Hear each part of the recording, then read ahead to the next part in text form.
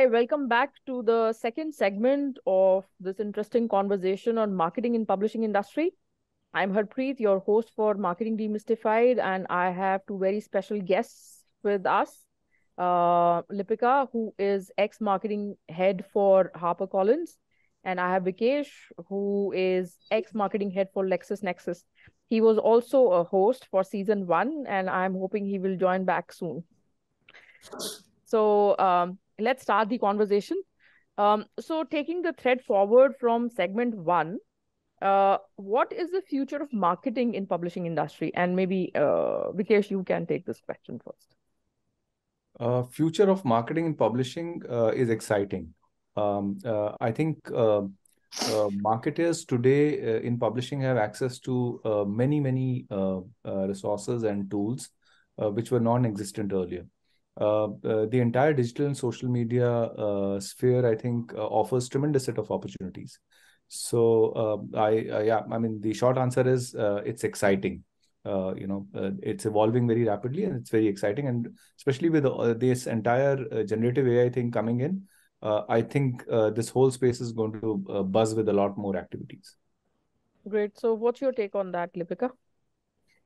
I feel marketing and publishing, especially trade publishing, requires disruption. It requires,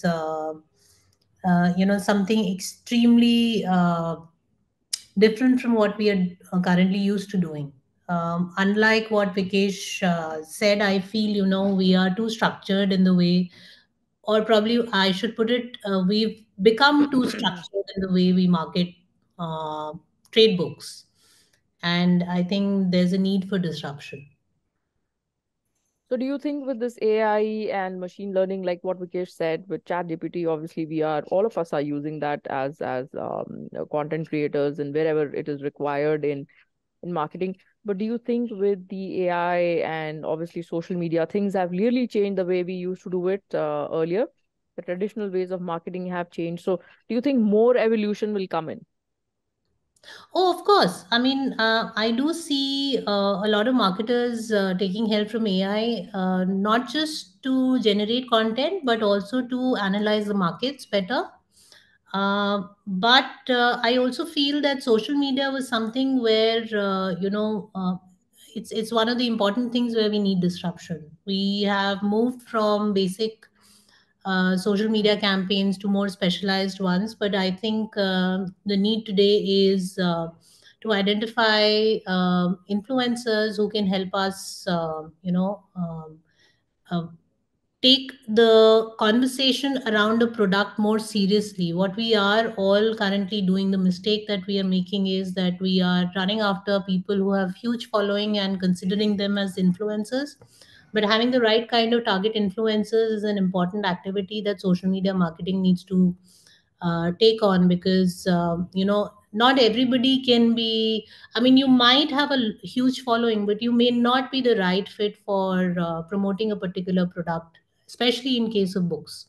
So I think there we need a little bit more of being thoughtful of how we proceed with our social media marketing. But yes, AI, of course, is exciting. There are exciting times ahead. We are still learning how to use it for marketing.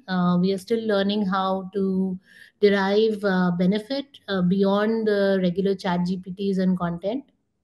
So yeah, that's one space we should all be looking at and getting trained in. Do both of you think the way we have changed our reading habits? Earlier it was all paper books. Now people have moved to Kindle and there are PDFs available. Uh, do you think that will have a major impact on the way you market books? See, the marketing for Kindle is needs a very different strategy. It needs a very different way we look at. Uh, in a way, it's a different product altogether. Your target audience is very different from what it is for physical books, especially in trade publishing. Right, my question is, I sorry to interrupt, Lipika. So my question is more around, you picked up the right word. People have moved away. I mean, they are moving away, although there are hardcore physical book lovers like me or maybe Vikesh. I mean, our generation. But now the new generation, they are more moving towards books, right? It's everything is online. Their classes are online, their lectures are online. I mean, I'm covering for the educational segment also. Even the trade books people like to read, they don't like to carry books along. So there are reading apps also. There are audio apps also. So in this kind of environment, and that question is to both of you, do you think marketing of content is going to be different than what it was earlier when people were more into physical books?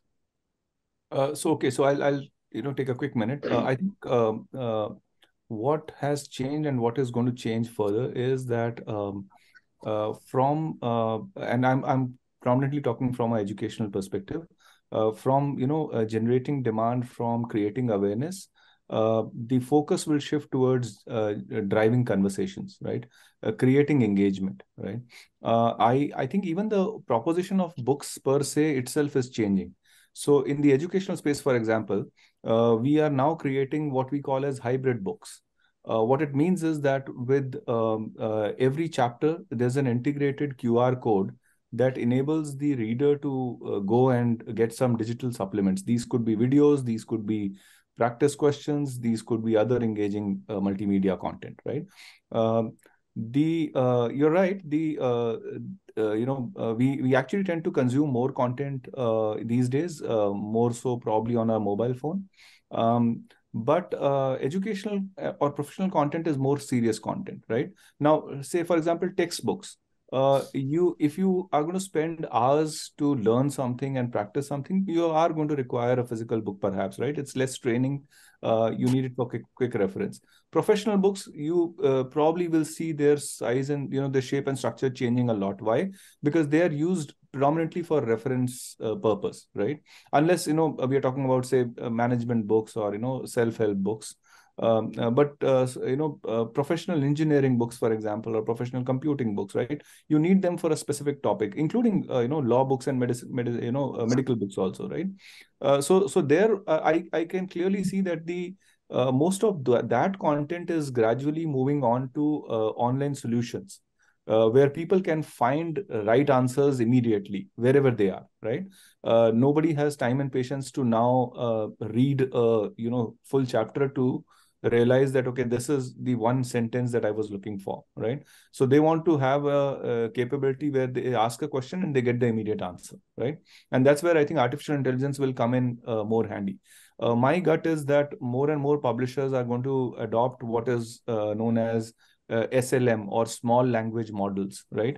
And what will happen is that just like ChatGPT is based on LLM, which is the large language model, which is the entire abundant internet content, you will have publishers creating specialized solutions based on their specific domains and sectors, right?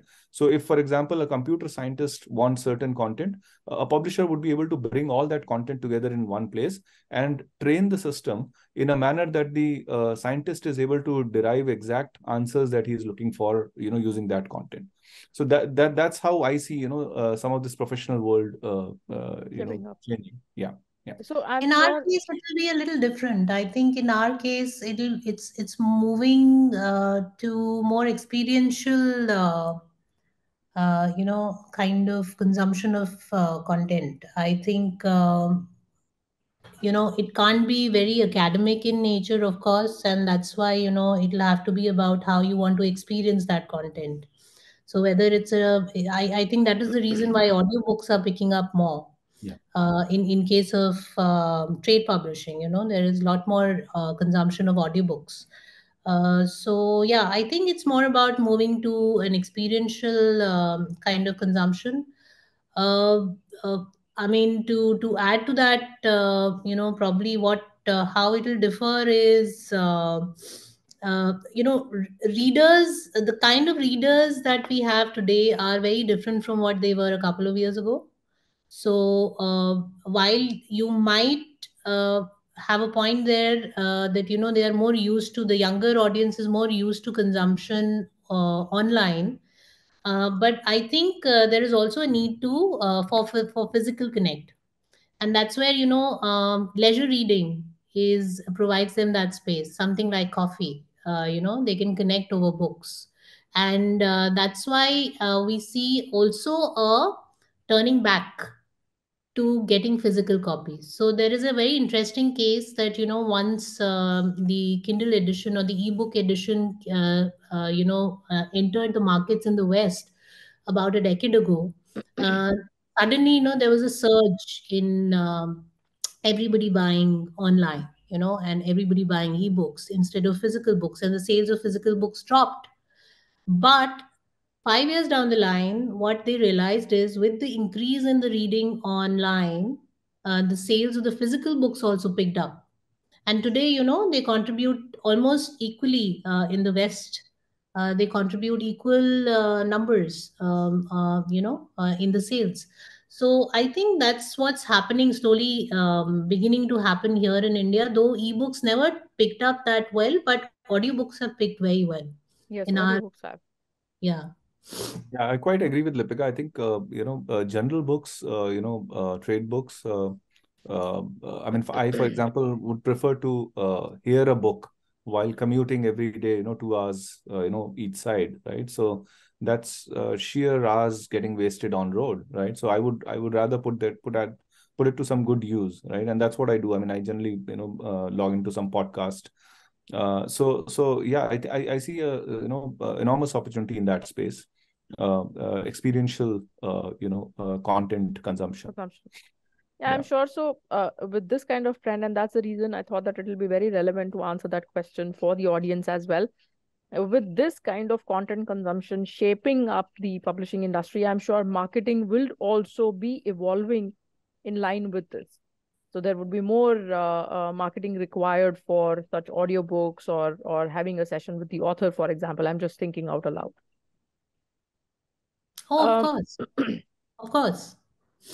right. So my next question to both of you is, what are the challenges of marketing, or what are the challenges which you face as marketeers in publishing industry? Lipika, you want to take that first? I have plenty. Harpreet wants us to share the.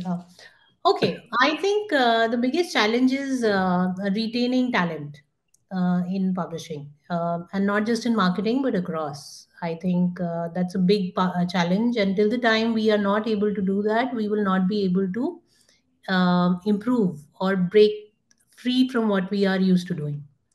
Unless you get new talent and fresh blood and fresh ideas, you will not be able to grow. So I feel one big challenge for marketers, especially as I view it, is that we need to learn, I mean, we need to find ways to retain talent. We are not paying enough for them to stick back to publishing. And it gone are the days when people stuck to publishing for the for the love of it, love of books. Hmm. So I think that's one big challenge. The other big challenge is that I think currently none of the, and I might get killed for saying that, but none of the big publishers are actually leading by example. They are, not uh, helping innovate. They're not coming up with new ideas. They're not coming up with ideas to take the entire industry along and grow. So I think these are the two major challenges I see.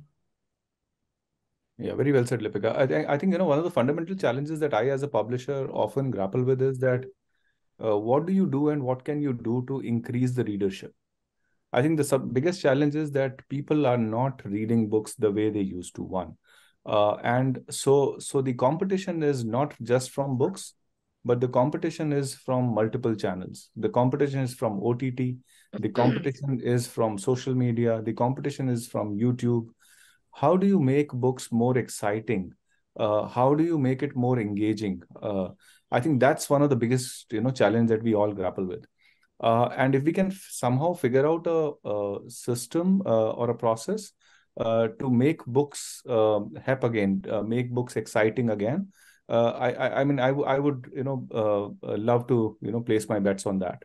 As a former marketer, I still do ideate and share some thoughts with my team when it comes to marketing.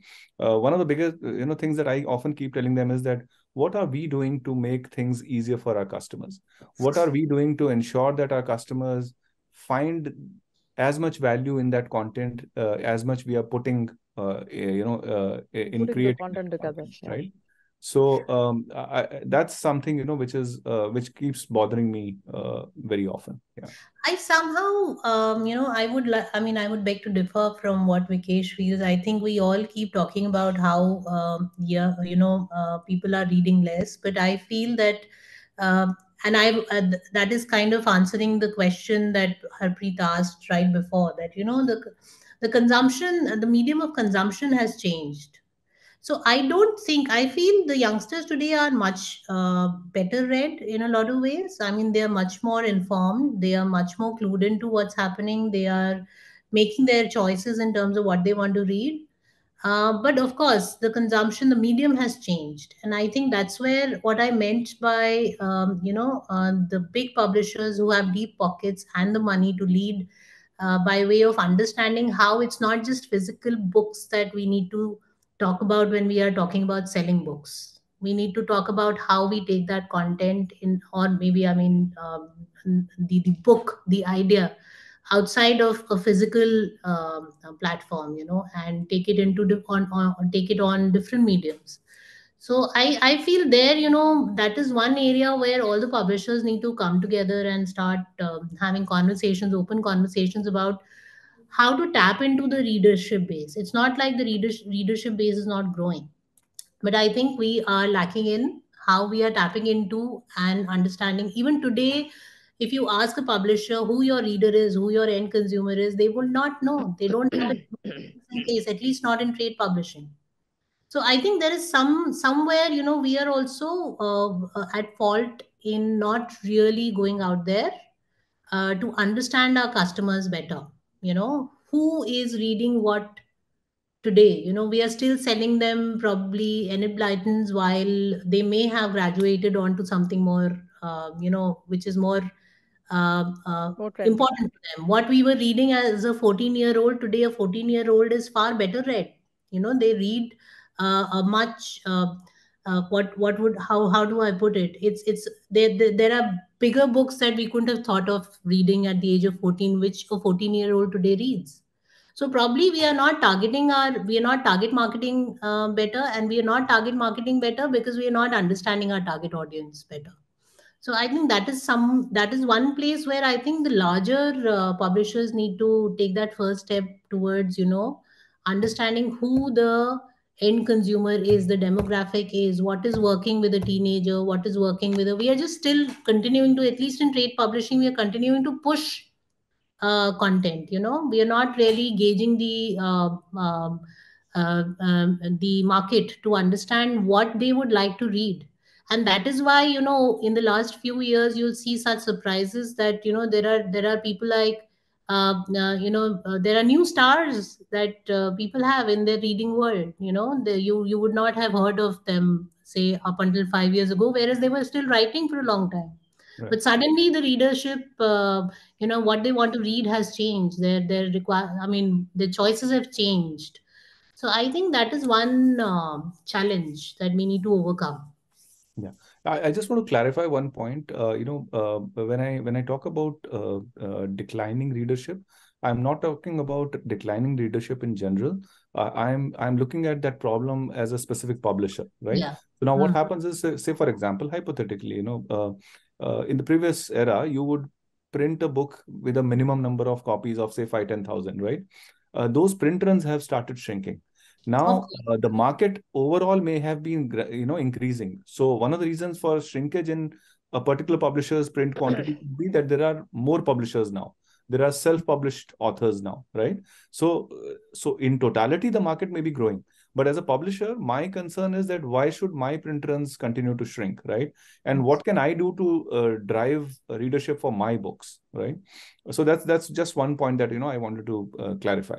So overall, yes, I tend to Post agree. pandemic, Vikesh, things have changed. Yeah, Just sorry to interrupt, but right, I think even when you're aware that a particular title will sell a particular number, maybe 20,000, 50,000 copies, and still publishers are making that I mean, they are taking the decision to print in smaller numbers, because I think that helps them cut the costs as well, you know. Yeah. So I think a lot of decision making has definitely changed. I mean, we've changed the way we used to decide on print runs earlier. But yes, I do agree. I mean, when you're talking about a publisher your size, of course, you know, the numbers have shrunk in physical sales, Correct. physical book sales. Yes. Correct. Yeah. Yeah. I think And you know, that's it's actually true that, you know, the one of the reasons why publishers have also become more conservative in print runs is that